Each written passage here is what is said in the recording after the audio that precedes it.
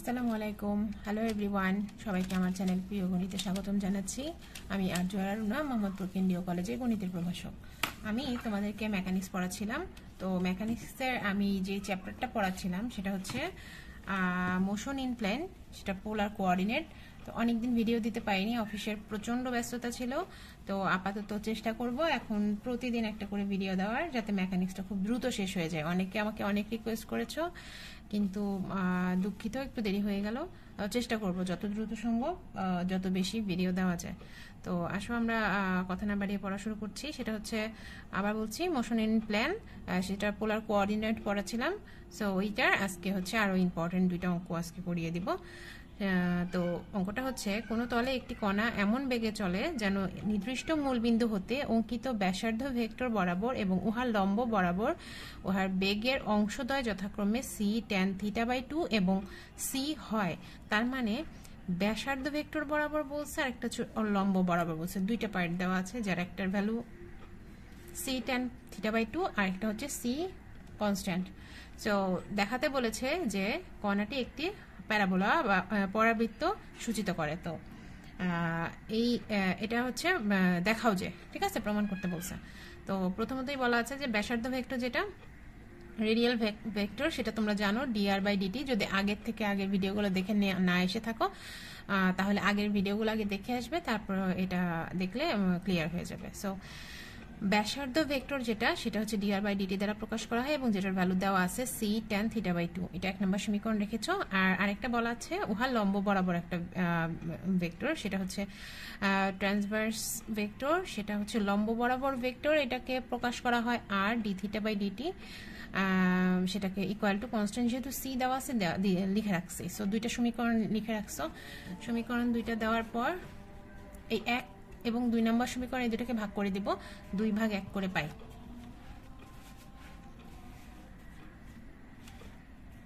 ওকে, 2/1 করে পাই। 2 নম্বর সমীকরণটা আর 1 নম্বর সমীকরণকে ভাগ করলে আর D theta by DT DR by DT equal to C by C tan theta by 2। তো এখানে এই যে এটা এই নিচের অংশ তো উল্টায় গিয়ে পাশাপাশি গুণ হয়ে যাবে। সো ডিটি আর ডিটি চলে যাবে। So R D theta by DR হবে, আর এখানে সি সি চলে যাবে, 1/tan থিটা বাই 2 থেকে যাবে। আর এই অংশটুকুকে আর আর গুণ করে এভাবে লিখে রাখলাম। সেটা হচ্ছে এই যে ডি থিটাটা ট্যান থিটার সাথে, আর এই যে এই পাশে আর বাই ডিআর, সেটা এই পাশে আর আর গুণ হলে ডিআর বাই ডিআর হয়ে যাচ্ছে, আর আর গুণ করা হচ্ছে। এরপর উভয় পক্ষকে ইন্টিগ্রেশন করে পাই। ইন্টিগ্রেশন করে কি হলো, এই tan theta by 2 D theta, ট্যানকে integration করলে -2 ln of cos theta by 2 হচ্ছে। আর এই পাশে ডিআর বাই আর, আর এর সাপেক্ষে হলে ln অফ আর। আর এটা হচ্ছে কনস্ট্যান্ট, আমরা যে ইন্টিগ্রেশন করলে কনস্ট্যান্ট লিখি না, প্লাস সি। সো এখানে কনস্ট্যান্ট হচ্ছে -ln অফ এ, আমি ধরে নিয়েছি, মানে অঙ্কের জাস্ট এই দুই পাশ থেকে ln বাদ দেওয়ার জন্য ln অফ এ নেওয়া হয়েছে। আর মাইনাসটা নিলাম কারণ উভয় পক্ষে মাইনাস যাতে বাদ দিয়ে দিতে পারে।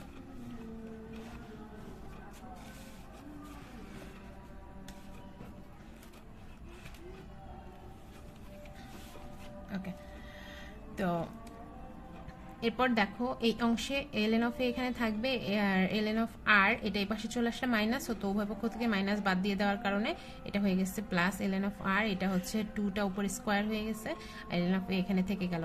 আর এই দুইটা এই যে যোগ আছে, সো এটা তোমরা জানো যে এই যে এরকম লেখা যায়, ln of M plus ln of N equal to ln of M N, একসাথে গুণ লেখা যায়, ঠিক আছে।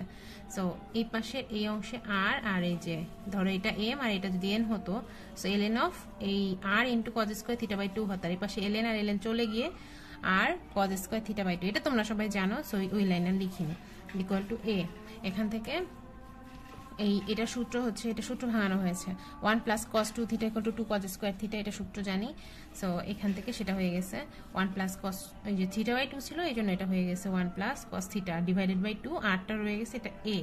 তাই এই 2টা আর এই অংশটা ওই পাশে চলে গেলে এটা হয়ে যাবে 2a divided by 1 plus cos theta, R equal to 2a by 1 plus cos theta. আর এটা হচ্ছে প্যারাবোলিক, মানে পথ অফ দ্য, এটা হচ্ছে দ্য পথ ইজ এ প্যারাবোলা, মানে এই যে দেখাতে বলেছিল যে কোণাটা একটা প্যারাবোলা বা পরাবৃত্ত সূচিত করে, এটা হচ্ছে সেই প্যারাবোলার প্রকাশ করা হয়েছে। এটা একটা প্রমাণিত, এই পর্যন্তই দেখানো হলো, ঠিক আছে, এ পর্যন্ত। এরপর আমি পরের অঙ্কে চলে যাব, পরের থিওরিতে।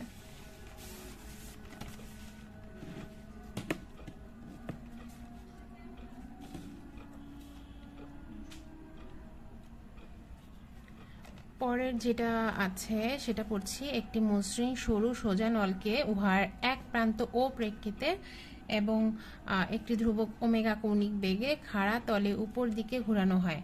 যদি ঘোরানো হয় তো নলটি যখন আনুভূমিক অবস্থানে থাকে তখন নলের অভ্যন্তরে এবং নির্দিষ্ট প্রান্ত ও থেকে এ দূরত্বে একটি কণাকে স্থির অবস্থায় রাখা হয়। যদি ওমেগা খুব ক্ষুদ্র হয় তবে দেখা যায় কণাটি প্রায় 6a/g ওমেগা টু দি পাওয়ার 1/3 সময় পর 0 বিন্দুতে পৌঁছাবে।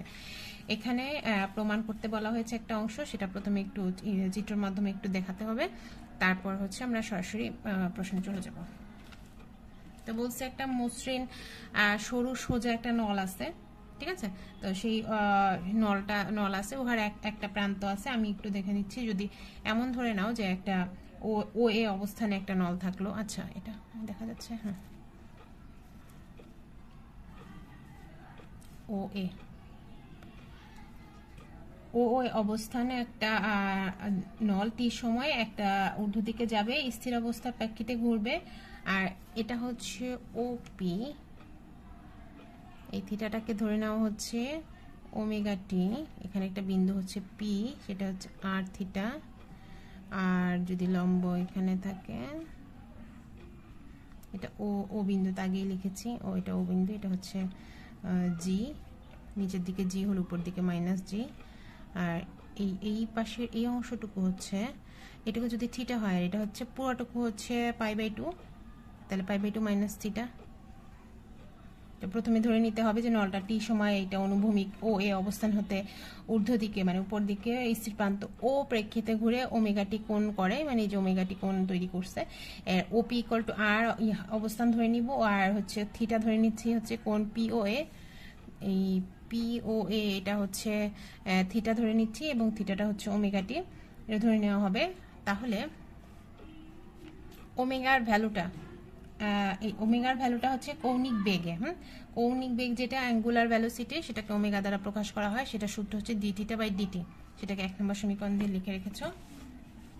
আর এর পরের যে সমীকরণটা, এটা হচ্ছে রেডিয়াল ভ্যালোসিটি।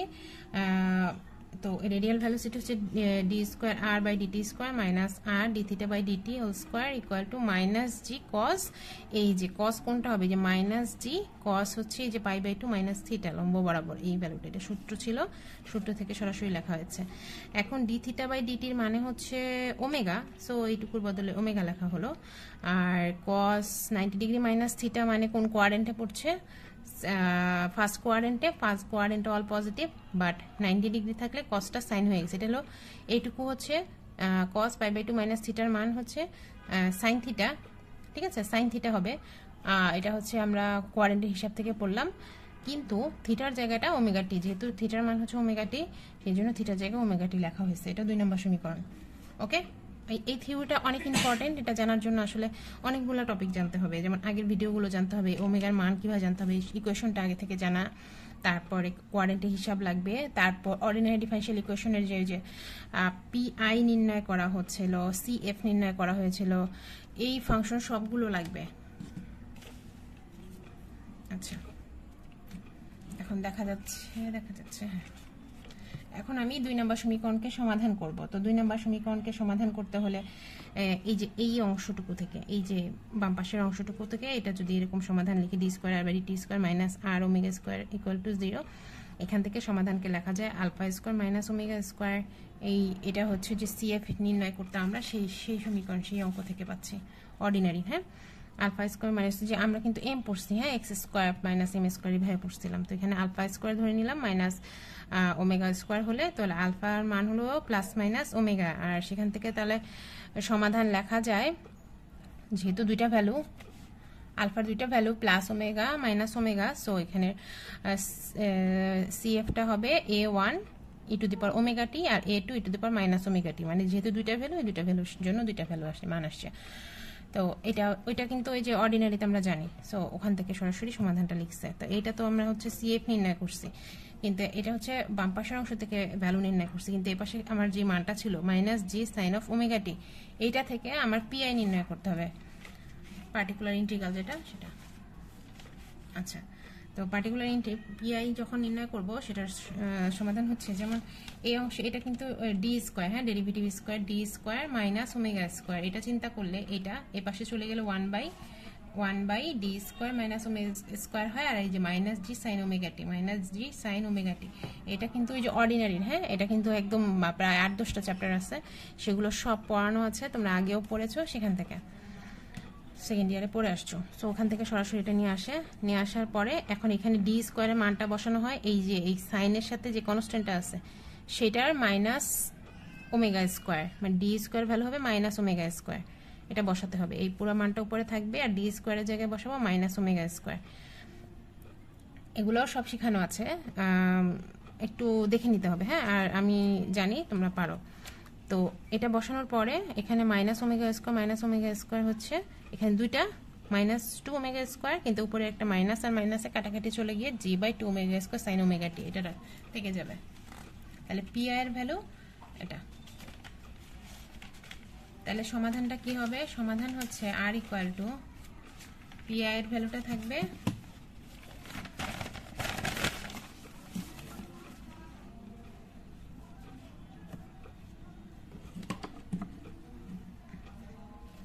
আচ্ছা, সমাধান হচ্ছে আর ইকুয়াল টু এটা হচ্ছে সিএফ, এটা পিআই, সিএফ প্লাস পিআই, এই সিএফ এর মানটা পিআই এর মানটা যোগ করে দেওয়া হয়েছে, এটা এভাবেও লেখা যায়, সেটার মান এভাবেও লেখা যায়, দুইটা একই জিনিস একইভাবে লেখা যাবে, a1 E to the power omega t E to the power minus omega t, এই ই টু দি পাওয়ার এর ভ্যালুগুলো ভাঙিয়ে দিলে এটা এ কস H omega t plus B sine h omega t এভাবে লেখা যায়, আর এই অংশটুকু যা আছে তাই থাকলো, এটাকে 3 নম্বর সমীকরণ হিসেবে লিখে রাখছি। এখন আর এটা তো আর এর ভ্যালু সমাধান, ঠিক আছে, তো এটাকে ডিআর বাই ডিটি, টি এর সাপেক্ষে ডেরিভেটিভ যদি করি এ কস হাইপারবোলিক ওমেগা টি, এটা হয়ে যাবে সাইন এইচ ওমেগা টি, আর ওমেগা টিকে ডেরিভেটিভ করা হলে একটা ওমেগা সামনে চলে আসে, সিমিলারলি প্লাস বি সাইনকে ডেরিভেটিভ করলে হবে কস এইচ ওমেগা টি, কিন্তু ওমেগাটা সামনে চলে আসছে, এখান থেকে ওমেগাটা সামনে চলে আসছে, আর একটা ডেরিভেটিভ করে ওমেগা টিকে ডেরিভেটিভ করলে টি এর সাপেক্ষে ওমেগা সামনে চলে আসবে, আর এই অংশটুকু করলেও জি বাই 2 ওমেগা স্কোয়ার, এটা ঠিক আছে, কিন্তু সাইন ওমেগা টিকে করলে হয় কজ ওমেগা টি, আর একটা ওমেগা সামনে আসার কারণে এখানে একটা উপরে ওমেগা হয়ে গেছে, এটাকে 4 নম্বর সমীকরণ ধরা হয়েছে। এখন আমরা সমাধানটা করব, সেখানে ইনিশিয়ালি যদি টি এর মানটা 0 ধরা হয় সেক্ষেত্রে আর ইকুয়াল টু এ হবে, সো ডিআর বাই ডিটির মানটা 0 হবে, সো টি এর মান 0 বসাবো, আর ইকুয়াল টু এ হবে, ডিআর বাই ডিটি 0 হলে 3 ও 4 হতে পারে, তার মানে 3 নম্বর সমীকরণ এটা ছিল, মানে বাম পক্ষে ছিল আর ইকুয়াল টু আর এর মানটা এ হলে এখানে ছোট হাতের এ হয়, হ্যাঁ এই পাশে বসানো হলে এটা ছোট হাতের এ ইকুয়াল টু এখানে টি এর মান যদি 0 বসাই, এখানে কস হাইপারবোলিক ওমেগা টি এটার মান হচ্ছে 1, সো এ ইন্টু 1 শুধু এ থাকবে, আর সাইনের ভ্যালু এখানে পুরোটা 0, এই সাইনের ভ্যালু পুরোটা 0, সো 0 প্লাস 0 এটুকু থাকে না, তো ছোট হাতের এ ইকুয়াল টু বড় হাতের এ, এটা 3 নম্বর সমীকরণ থেকে পাওয়া গেছে। আর 4 নম্বর সমীকরণ থেকে কি পাবো? Similarly DR by DT equal to এই যে 0 ইকুয়াল টু সাইনের ভ্যালু, এই যে টি ইকুয়াল টু 0 বসালে সাইনের পার্টগুলো 0 হয়ে যায়, সো এটা 0, এখানে কজের ভ্যালুটুকু 1 হয়, সো এটা থাকবে বি ওমেগা, এখানে কজের পার্টটা 1, সো এটা থাকবে হলো জি ওমেগা বা 2 ওমেগা স্কোয়ার, এই যে ওমেগা স্কোয়ার ওমেগা কাটাকাটি করে B equal to minus G by 2 omega square হয়ে যাবে। তাহলে এটা বি এর মান পাওয়া গেল, একটা এ এর মান পাওয়া গেল, এ এবং বি এর মানটা আমরা 3 নম্বর সমীকরণ এখানে বসিয়ে দেবো, মানে এ এর জায়গায় বসাবো এ, আর বি এর জায়গায় বসাবো হচ্ছে minus G by 2 omega square, 3 নম্বর সমীকরণে এই যে এ এর ভ্যালু এবং বি এর ভ্যালু বসিয়ে পাই, এই যে বসানো হয়েছে, এই যে বসানো হয়েছে, বসানো হলে এখন এই সমীকরণের মধ্যে যদি আর ইকুয়াল টু 0 হয় সেক্ষেত্রে কি হবে? আর ইকুয়াল টু যখন 0 বসাবো, কেন এটা প্রশ্নে বলা আছে, হ্যাঁ যে মূল বিন্দুতে যখন পৌঁছাবে এরকম বলা আছে, সো এই জন্য আর ইকুয়াল টু যখন যদি 0 হয় তো আর এর মানটা 0, এই পাশের অংশ এটা যা আছে থাকলো, এই পাশে পুরোটা যা আছে লিখে নিলাম। এখন এ থাকলো cos এইচ ওমেগা টি, এটার সিরিজ এটা, হ্যাঁ 1 plus omega square T square by 2 factorial, তারপর minus G by 2 omega square এটা থাকলো, আর সাইন হাইপারবোলিক ওমেগা টি এর ভ্যালু, মানে এটার সিরিজ হচ্ছে omega t plus omega cube T cube by 3 factorial, মানে এখানে যদি এক্স থাকতো তো এটা এক্স কিউব বাই 3 এরকম হতো, তো এখানে যেহেতু এক্স নাই ওমেগা টি আছে, সো ওমেগা কিউব টি কিউব হয়েছে, আর সাইন হ্যাঁ, এটা কিন্তু সাইন হাইপারবোলিকের জন্য এটা প্লাস, আর এটা শুধু সাইন ওমেগা টি, সো এটার সিরিজের মধ্যে এটা মাইনাস হয়। এই 3টা সিরিজ মুখস্থ, এই 3 জনের ভ্যালু বসাতে হবে, ঠিক আছে? বসানোর পরে এখন দেখো এ দিয়ে যদি এটাকে গুণ করা হয়, প্রথমে এ পাওয়া গেল, তারপর হচ্ছে যদি এগিয়ে জি omega t by 2 omega square, প্রথম মানটা যদি বসে ওমেগা ওমেগা কাটা গেলে এই মানটা পাওয়া যাবে। আর এই পাশে হচ্ছে মাইনাস জি ওমেগা 2 ওমেগা স্কোয়ার, এটা হলো ওমেগা টি দিয়ে যদি গুণ করো, ওমেগা আর ওমেগা কাটা গিয়ে একটা ওমেগা নিচে থাকবে, 2 ওমেগা জি বাই 2 ওমেগা, এই যে এটা থাকে। আর এটার হচ্ছে সেকেন্ড পার্টটাতে ওমেগা আর ওমেগা এটা কাটা গেলে উপরে, এই যে এটা কিন্তু এটার প্রথম ভ্যালুটা নেওয়া হয়েছে, এখানে 2টা পার্ট নেওয়া হয়েছে, আর এখানেও 2টা পার্ট নেওয়া হয়েছে। কোনটা কোনটা নেওয়া হয়েছে একটু দেখো, ওমেগা যেহেতু অনেক ছোট ভ্যালু, সো আমি ওমেগার পাওয়ার, দেখো এখানে যখন এ দিয়ে গুণ করছি ওমেগার পাওয়ার, এখানে ওমেগা ছিল না, সেকেন্ডটা ওমেগা স্কোয়ার আছে, স্কোয়ারগুলো নেই নাই। এখানে যখন স্কোয়ার দিয়ে এটা কাটাকাটি করছো, এখানে শুধু ওমেগা থাকে, এই কিউব আর স্কোয়ার থাকে, এখানে শুধু একটা ওমেগা থাকে, এখানে একটা ওমেগা থাকে, এটা দিয়ে কাটাকাটি গেলে একটা ওমেগা থাকে, মানে ওমেগার সর্বোচ্চ ঘাত যেগুলো 2 হয়ে গেলে সেগুলো আর নেওয়া হয়নি। তার মানে প্রথমটা নিয়েছে, আর ডট ডট আরও ভ্যালু আছে সেগুলো কিন্তু নেই তার মানে উচ্চতর ঘাতসমূহ বাদ দিয়ে পাই। বাদ দিব কেন? কারণ ওমেগা যত পাওয়ার বাড়তে থাকবে তার ভ্যালু এত কমতে থাকবে, এই জন্য উপরের পাওয়ারগুলো বাদ দিয়ে পাই। বাকিগুলোকে এই যে এ থাকবে, বাকিগুলোকে লসাগু করার পরে এই মানটা পাওয়া গেল, এবং এই পাশে ছিল 0। তাহলে এখান থেকে ক্যালকুলেশন করে টি কিউবের মান আসছে 6a বাই জি ওমেগা, এবং টি এর মানটা হবে এই যে কিউবটা পাশে 1/3 হয়ে যাবে। তাহলে টি এর ভ্যালুটাই আমাকে চাওয়া হয়েছে, যে টাইমটা কত হবে। প্রশ্নে ছিল যে যদি ওমেগা খুব ছোট হয় তাহলে কণাটা কত সময় পরে মূল বিন্দুতে পৌঁছাবে। তো এটা হলো সময় চাওয়া হয়েছিল, তো এই সময় পরে সে মূল বিন্দুতে পৌঁছাবে। এটা বিভিন্ন সালে পরীক্ষায় এসেছে, বিশাল বড় একটা ক্যালকুলেশন, কিন্তু আশা করি বুঝতে পেরেছো। আজকে এই পর্যন্তই থাকবে, নেক্সট ক্লাসে হয়তো অন্য একটা চ্যাপ্টার নিয়ে ভিডিও করব ইনশাল্লাহ। সবাই ভালো থাকবে, আমার জন্য দোয়া করবে। আল্লাহ হাফেজ।